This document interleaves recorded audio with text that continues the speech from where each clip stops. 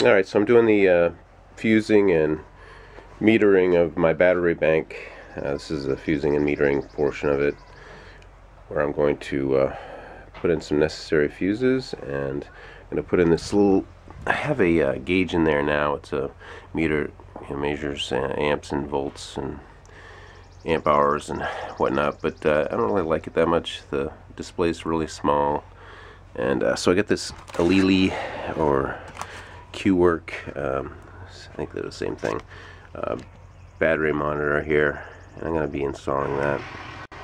Probably going to install it right next to the inverter right there. And for that I got to get my hole saw out, and we'll cut a hole right there, see if we can get that installed.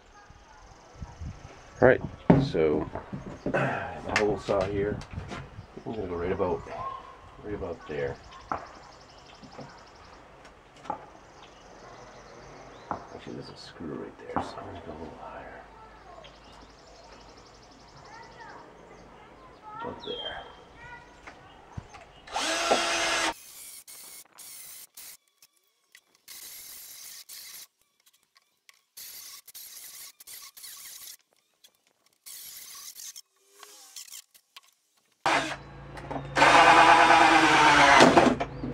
This is going to go here. I think I might have to clean this hole out a little bit more, because I think my hole's a little small. But we'll see. Yeah, the hole's just a little bit too small. So take my Dremel and see if I can widen that up a little bit.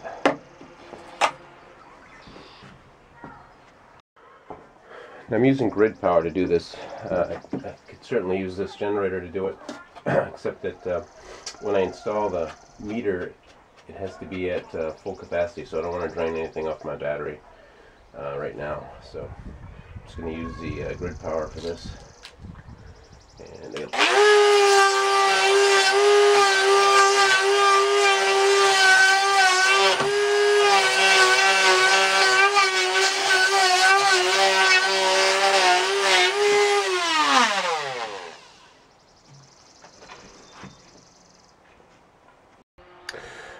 Alright, so I got the hole cut out and the unit installed. Can I just say that better off getting a hole saw that is the right size for the hole, which just be so much easier. So it's not going anywhere, but I'm going to put this bracket on there anyway, just so that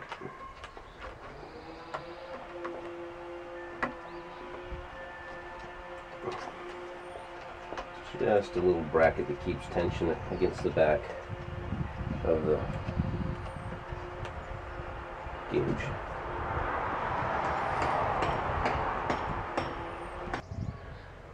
Alright, so the shunt or the battery sampler is supposed to go on the negative side of the battery here. So what I've done is, since I didn't want to drill out my battery terminal, because this has to fit on there, I just drilled out one of these cables. I think it's 2 gauge that I bought, and I'm just gonna kind of take this off of the battery here. So put this back up again.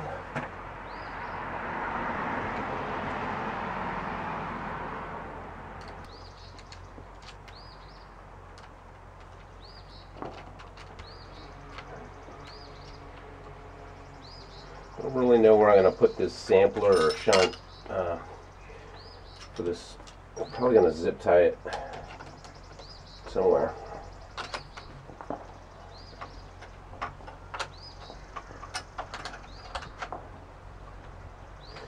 What I don't want is to have it come in contact with anything on the box. So if you can see that, it's actually out of the frame, but let me zoom this out.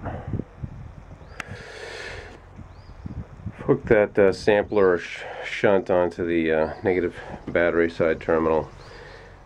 Had to do it that way because of the bolt that went through the shunt. Does not match up to the lugs on my battery. So I had to drill out one of these cables rather than drill. Alright, so I'm pretty much finished installing this AiLi meter, or Q-Work meter that I bought off of Amazon for around 40 bucks. I really like it. I'll show you why. You can see it flashing there. That shows that it's on shore power, or actually solar power. It's showing that it's charging. It blinks, which is kind of cool. But I decided to mount my shunt, or my sampler they call it, here onto my panel on the front of it. Before I did that, I attached this small wire here which goes to the battery. It's a really small wire, plugs right into that green receptacle there, and goes over to my positive battery terminal. It doesn't take much to power this, so it requires a really small wire, and that screws into that green receptacle there. Provides power to it, and so from the sampler or the shunt, you want to go the B side of the shunt over to your negative battery terminal. There's a big 2-gauge piece of wire for that, and I had to do that actually because the bolts on the sampler or the shunt would not go through my battery terminals. Battery terminals are smaller than those bolts, so I had to actually drill out a bigger hole into the cable here, into the connector, so that I could get that through there. And so I just mounted it here on my front of my panel. So that goes to the battery, and then everything on this side is going to be whatever's coming in or going out of the battery. So you've got this wire from the solar panel. I just clipped it onto the little screw there on that B side. I mean on that P side of the shunt or sampler. It goes on this side. Everything you plug into it goes on this side, and this is the inverter cable right here. Goes back down, loops back down around to the bottom of my inverter, and of course the other side of the inverter goes to the positive on the other side of my battery terminal. So that goes actually from there, follow it over to this side of the terminal, so it draws equally from all 4 batteries. Yeah, so the last part of the connection for the meter comes from the middle of the shunt here. It's a plug. It actually came with an extension cord with this meter package. I didn't need all that wire, but I just zip tied it down here.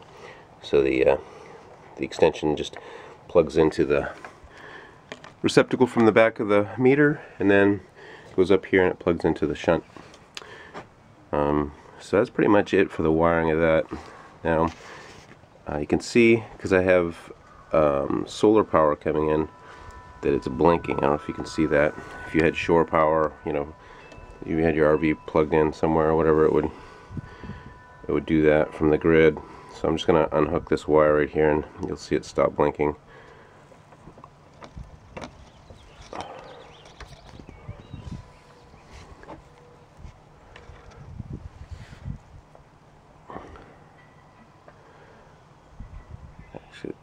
Okay, so there it goes. So it's not receiving power anymore, so it stops blinking. Alright, so to program the meter, you've got 3 sets of buttons. The middle one's your amp hours. Amp hour button, hit that once, gives you the amps, and then the amp hours. I have 400 amp hour capacity on this battery. In order to set that, you push in the middle button, the amp hour button here, and hold it down for 3 seconds. And I could change it if I needed to, but I have it set. Just use the up or down arrows, but hit the amp hour again.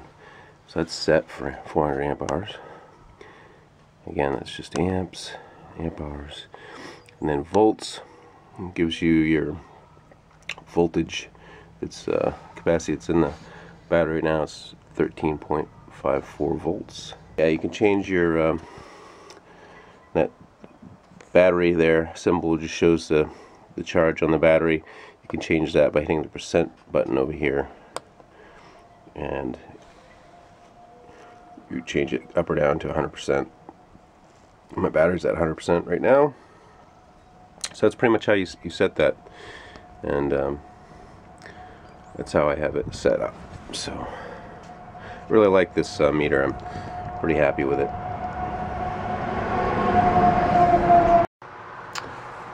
couple things I've done, small things I've done since I installed the monitor here, and the before I get started on the fusing aspect of the video here, is I did drill a small hole behind the attachment.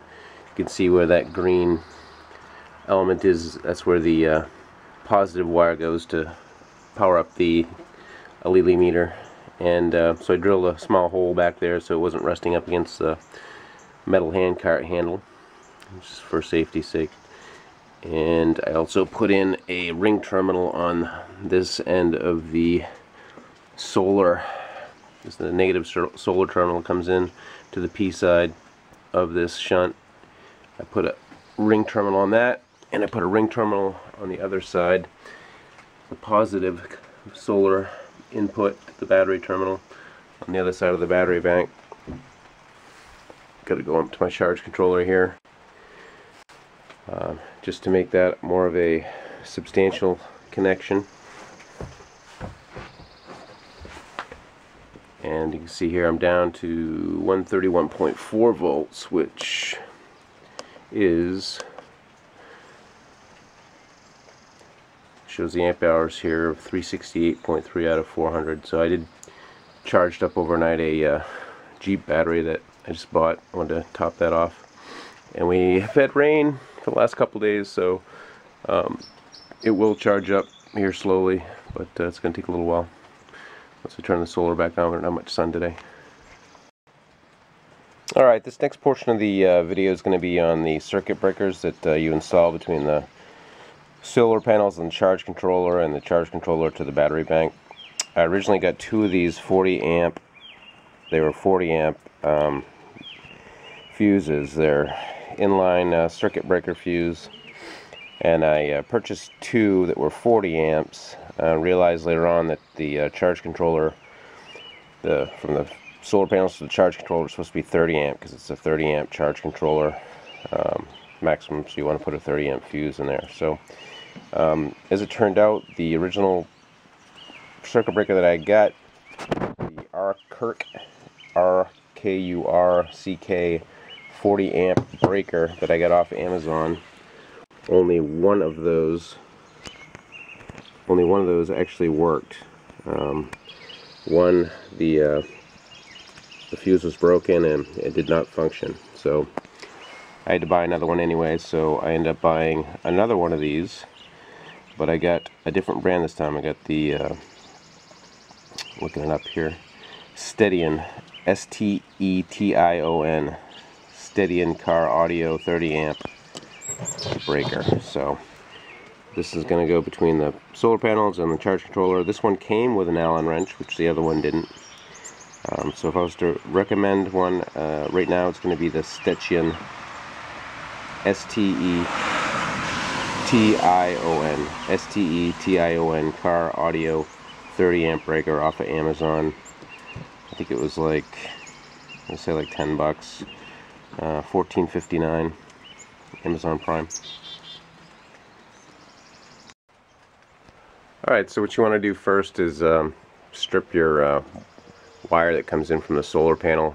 This is a 10 gauge wire. It comes down. This is a positive lead from my solar panel. You want to make sure that while you do this, you cover up the panel so that it's not taking any electricity. Just for a safety measure for shock, you want to make sure that your panels are covered for this step. So what I'm going to do is I put the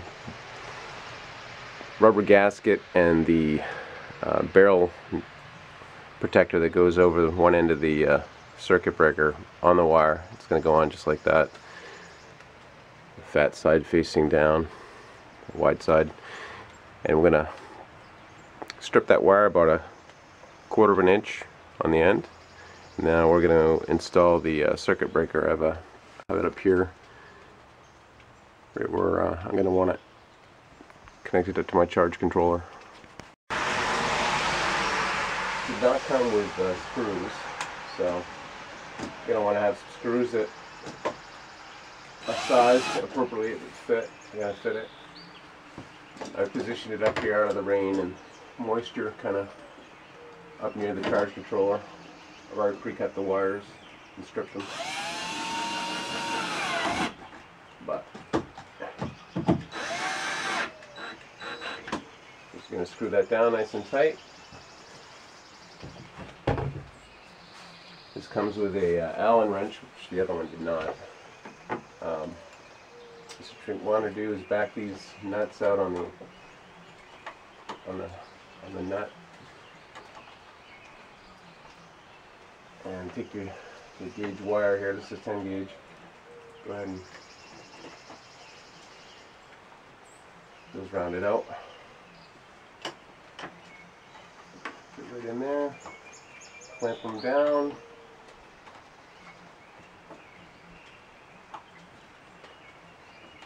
Alright. Screw down nice and tight, and I'm going to take my nut, and I'm just going to screw that on there.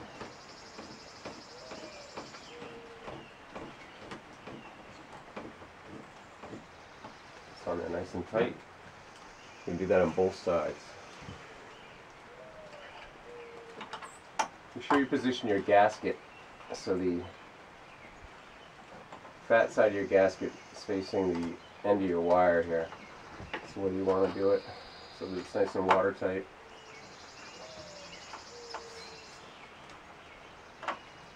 And we're just going to bring that up there, screw it in tight, and take the barrel,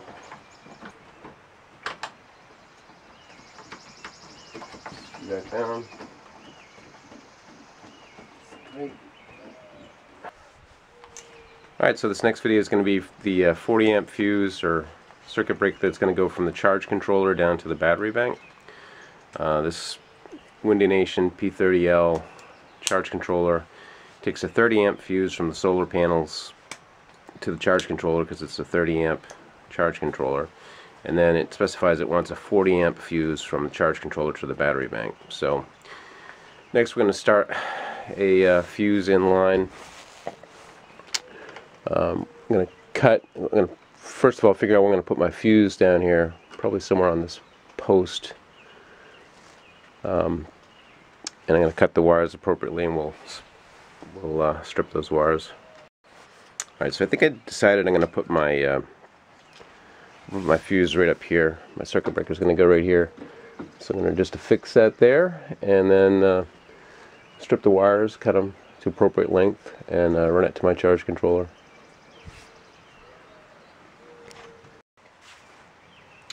Okay, so again, this doesn't come with any screws for the fuse,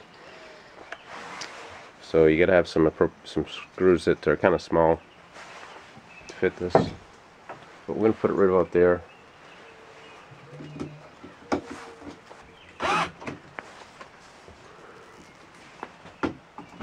Challenge with the lighting today to try to stay out of the way of the camera and keep the lighting good.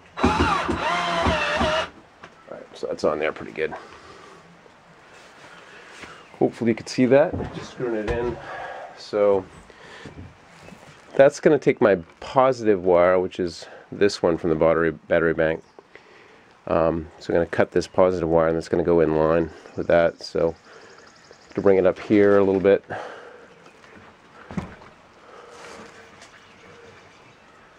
Bring it up there, kind of like that. Okay, to do this next step, I'm going to unhook both the positive and negative wires from the battery bank to the charge controller, because I don't want those hooked up while I'm running. I'm going to cut that wire and strip it right about there where I have it pinched off. Let's get my wire strippers. Alright, so this is the positive wire. I'm going to cut it right here.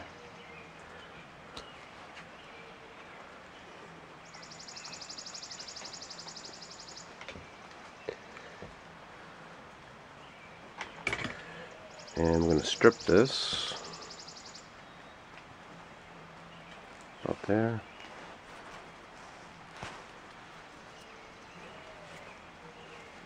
And I stripped the other end coming from the battery bank. You want your barrel protector to go on here, and then your washer wants to fat end wants to be towards the end of the wire, like so. We'll go ahead and connect that. And tight, and then you just take your washer and your barrel protector to make it nice and watertight. Alright, so right now I have the solar panel unhooked. I have the circuit breakers set to off, so I can go ahead and reattach my battery bank here so that we can attach the solar. Make sure you attach the power from the battery bank before you do your apply solar to the charge controller. Otherwise, you can do like me and fry your unit. Which I'm going to take this positive wire that goes to my positive side of the battery terminal. I'm going to put it in. Alright, oops. There we go. Alright, so it's all connected. I just have to throw the switches. Fuses, circuit breakers for my solar panels now, and for my charge controller to the battery bank. So what I'm going to do is you want to apply power to the charge controller first on the battery bank. So I'm going to go ahead and throw that fuse, and it should light up here. There it goes. Circuit breaker with the solar. It's kind of a cloudy day, but we're going to go ahead and throw this, and you'll be able to see, I think, some solar power coming into the charge controller. I'm going to head through that. It takes a few minutes for that to light up, but you'll see that incoming start to blink from the solar panel. You can see that it has some solar coming in. So that's it. That's the fusing portion of the portable solar generator. You want a fuse between your solar panels coming into the charge controller, and a fuse going down to your battery bank from the charge controller. It's a 30 amp fuse. I have 3 5 amp solar panels coming down. So it's potential of 15 amps. I could put another one easily up there, but I have 3, and then I have 40 amp fuse from the charge controller down to the battery terminal, which is what the P30L controller suggested. Alright, for the time being, this is going to conclude my video for the battery solar monitor, AiLi QWork battery monitor that I have, and my portable solar generator here, all hooked up with the P30L Windy Nation charge controller, and the fusing that I have from the solar and from the charge controller down to the battery bank. And so this is it. Yeah, this is my portable solar generator. I can unhook the charge controller, take this into the house, take it wherever I need to get 400 amp hours of power. So it's pretty happy with the monitors that I've chosen. This AiLi battery monitor work great for like an RV or some kind of application like that. It blinks when it's receiving power. It has a little charge indicator. It shows an up or down arrow depending on whether more charge is coming in or going out. It's a good little meter. I've got 368.6 amp hours out of 400 on there right now. 13.19 volts. It should match up here pretty much. 13.3 volts on the charge controller. Really like this charge controller too. By Windy Nation, I went and bought another one because I broke the other one. It's my fault. But makes a great charge controller. These little inline circuit breakers or fuses work great for this application. I could just throw the switch to turn off the solar or the battery bank. It's pretty handy. Yeah, so I'm pretty happy with it. One thing I didn't go over, which I might do a separate video later on, but this I picked up one of these the Kilowatt P3. Basically what it allows you to do, you can plug this into your household appliances. It'll tell you how many watts it draws. like even a circuit strip. If you have a bunch of TVs or radios or whatever hook up to a strip, power strip, will tell you how many watts are coming into it. Kind of demonstrate that actually if I turn this on. I have this hooked up right now to the to a charger on my power strip here, but it shows it's got coming in 124 volts of power, and then it'll show how many amps it's drawing. Like if I was to plug something in there, it would show how many amps are drawing. It's 0.20 amps right now because there's really nothing hooked up to it. Again, it shows the volts, how many watts is getting pulled. 13 watts right now, probably because of the charger I have hooked up there. But yeah, so it's a pretty handy little device because it tells you you don't want to exceed the amps of your inverter.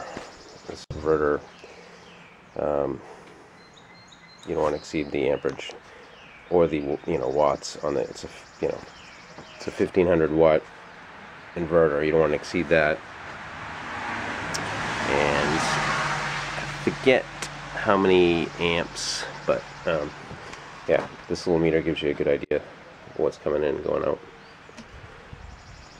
So anyway, that's my solar setup here at the house.